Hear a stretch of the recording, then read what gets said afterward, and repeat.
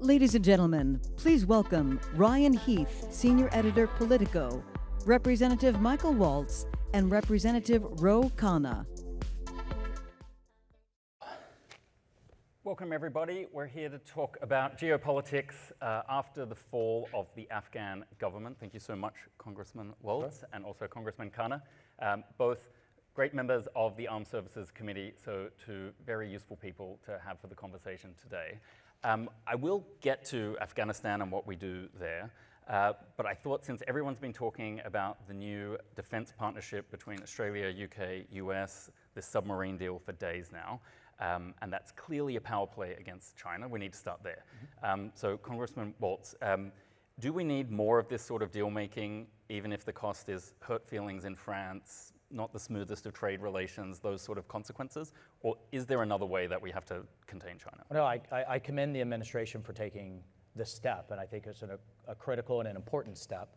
The submarine aspect of it is hugely important given China's naval buildup. The Chinese Navy is now larger than the United States Navy by ships. Obviously, they can concentrate theirs in the South China Sea. Given their aggressiveness in the South China Sea and given their willingness to use things like critical minerals, pharmaceuticals, and others for their geopolitical aims.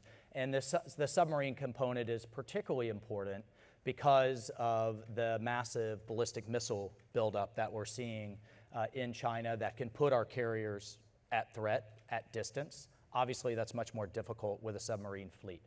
It's important to also state that it was broader than just submarines, although that grabbed the attention because the French are quite upset about their broken deal. But it was also importantly in artificial intelligence, quantum computing, and other types of technological sharing. So I commend the alliance. I commend the step. China is our greatest adversary. That is, I believe, in President Xi's own words, on a path to replace the American dream with the China dream. And we're going to compete with that by being strong with our alliances. Not only this AUKUS alliance, but the Quad alliance, which I know you want to talk about as well. Yep. Love to bring you in now, Congressman Khanna. What's the progressive take on this?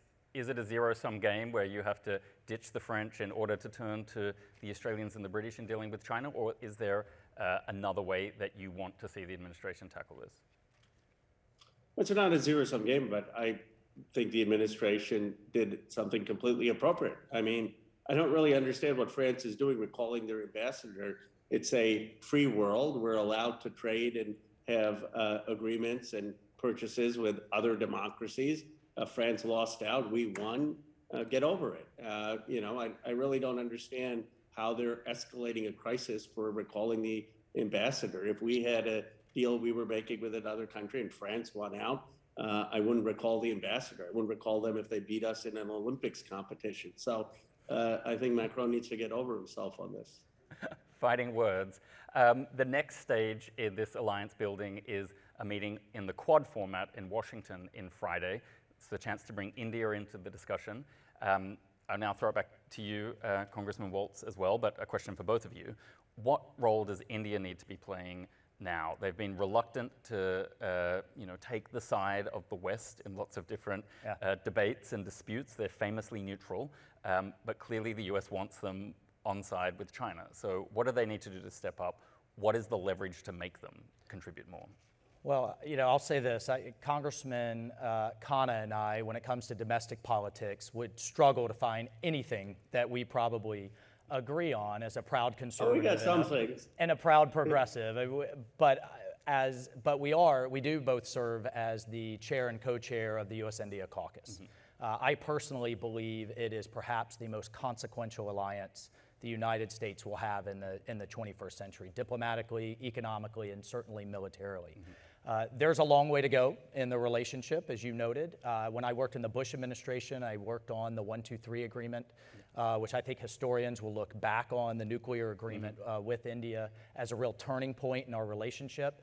I think there's a lot to flesh out in the Quad in terms of interoperability when it comes to how our militaries communicate, how they move, how they shoot. and really establishing kind of a NATO-type framework in terms of interoperability. I would love to see New Delhi stop buying Russian equipment and continue to develop their own and continue to buy NATO-compatible equipment. But at the end of the day, I think Beijing did the relationship a huge favor. Xi is overreaching quite aggressively from the South China Sea to Hong Kong, and then, of course, on the Indian border. My sense is that that's really galvanized all sides of the political spectrum in New Delhi. I look forward to the relationship continuing to advance.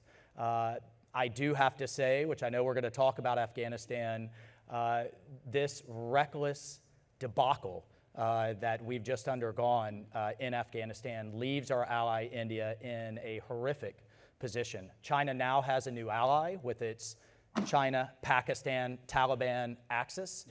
And the first place you're going to see the $80 billion of night vision, body armor, heavy weaponry, I fear, is with the Haqqani and Taliban's best friend, Lashkar-e-Taiba, in the Indian Kashmir. And so they're incredibly alarmed. And my fear, my ultimate fear, is that Afghanistan doesn't just evolve into a civil war, it could evolve into a regional proxy war a la Syria with the Indians, Pakistanis, Iranians, Russians, Chinese, and all of their various constituent groups in Afghanistan on various sides, with $80 billion of American equipment arming everyone. Yeah. Congressman Khanna, to join those thoughts up then, how do we have India step up from the sidelines? They have a lot of self-interest, as Congressman Waltz just pointed out, to do more now in the Quad format. But also, it can be argued that they like that the US, Australia, UK play bad cop while they don't have to sort of take on that heavy lifting. How can we get them to do the heavy lifting, and is Afghanistan one of the motivations? First, let me give Congressman Waltz credit. Under the Bush administration, I disagreed with a lot of President Bush's foreign policy, but one area where he did make a historic achievement was with the India nuclear deal. It helped transform the relationship between the United States and India as a strategic partner. I know Congressman Waltz worked on it. I know Nick Burns worked on it, who is now our ambassador to China, and I hope we can get him confirmed because he's still languishing just as a nominee. We need to send him to China. I think there should be bipartisan consensus on that. The relationship, I think, is premised on two very simple facts. India is a pluralistic democracy. Now, they've had challenges with pluralism. The more pluralistic they are in respecting different faiths, different cultures, which was Gandhi and Nehru's original vision, the more aligned they are with our sense of pluralism in our democracy. And second, they believe in markets and they believe in entrepreneurship and innovation, and so do we. And I think that model of pluralism, liberal democracy, free enterprise is the correct model for human civilization in the 21st century. And that's ultimately the source of our relationship. Now, you can't expect that the US-India relationship is going to be like the US-UK relationship, given that UK had colonized India for 200 years. And partly the non-aligned movement in India stemmed as a reaction to colonialism, but it's now 75 years since independence, and I think that they are coming into their own and understanding that they can't be non-aligned between democracy and authoritarianism. And I do believe that India, partly because of the Indian American community here, will ultimately align with the United States and our values. Absolutely. Now let's dive into Afghanistan. We've got 6 minutes left. I'll throw it back to you, Congressman Khanna. Is China now going to sweep in and reap all the benefits of $2 trillion and 20 years of war that the West has waged in Afghanistan? And how do we stop them, if you think that is the case? No, if China wants to get bogged down in an endless war in Afghanistan, go right ahead. I mean, I'm glad that we're out of there. I'm glad that we're not spending trillions of dollars there. I'm glad that our troops aren't being put in harm's way there. I think withdrawal was the correct decision, and we can now invest that money in making sure we're winning in science and AI and the space race and synthetic biology and clean technology and all of the things that are going to make us more competitive than China. And ultimately, why I believe we will win in the 21st century is that we have people from around the world, the best and brightest. China doesn't. We're an immigrant nation. If you want to have the best product, the best research, we can find the best person anywhere in the world. And China doesn't have that same advantage. So that's what I think we ought to focus on instead of getting caught up in an endless war in Afghanistan. And are you worried, as a quick follow-up, clearly the situation for women and minorities is worse now that the Taliban's in control. Does it worry you that that is one of the results of the policy you supported of getting out, or is it something that just has to be dealt with over time? I'm deeply concerned about human rights, but if you read Anand Gopal's piece in the New Yorker, you will I think he writes very compellingly that under the Ghani regime, human rights were being violated in rural Afghanistan. So yes, the situation has been worse in Kabul, and we need to use every sanction in our disposal to make sure the Taliban are recognizing human rights. But you had General Sadi ordering the killing in these villages of civilians, including many women there, and 70% of Afghanistan is rural. So I don't think that we can have a one view of women's rights in Afghanistan. It's a much more complicated picture, and there weren't many good actors other than the United States. Congressman Waltz, I'd love for you to respond, if you want to any of that. But also, now that the Afghanistani resistance has been defeated, what next? You're vehemently opposed to recognizing or funding the Taliban, right. But how do we grapple with the reality that they control Afghanistan now? Yeah, and with respect to my friend, to Ro Khanna, I think equating the constitutionally elected, far from perfect, record under the government when the Taliban controlled much of the rural areas in this ongoing conflict, to the gross and ongoing and abysmal, just devastating and despicable human rights abuses that are going on right now, right as we sit here in our comfortable room, where women are being beaten. I've had an interpreter get beheaded in front of his family, where the Taliban are using our own databases to hunt down those who stood for our values and stood with freedom against extremism. I just think it is it's wishful thinking. Yes, of course, we want to end endless wars, and yes, of course, we want to bring troops home. I also want to end world poverty.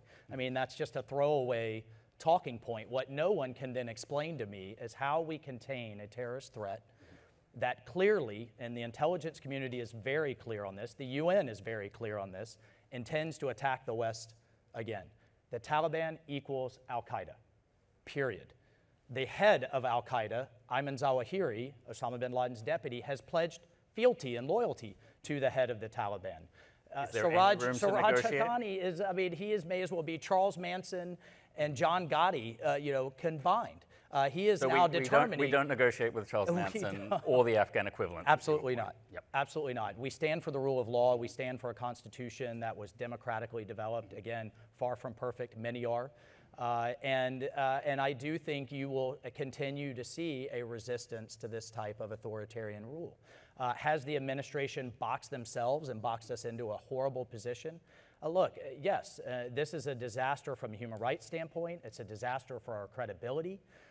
One can only imagine what our allies in Taiwan and Ukraine are thinking right now as Russia and China breathe down their neck. And it's a disaster from a counterterrorism standpoint. Look, we had to go back into Iraq to clean up the mess of ending the endless war in 2011 when Obama pulled us out of Iraq and we led to the rise of the ISIS caliphate and attacks across the world. But when we went back, we had bases, we had local allies in the Kurds, and we fortunately did not allow ISIS to take over the Baghdad government. Now we have no bases, we've given them away, our local allies are being hunted down, and we have an army's worth of equipment that we've essentially given them.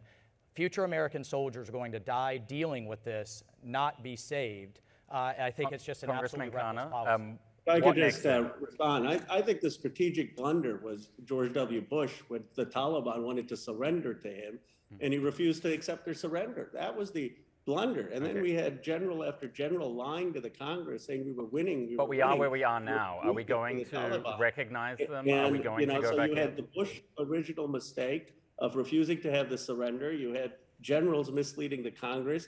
And you had President Biden finally say, look, we're going to get out. I wrote a whole book on the mistakes that we made.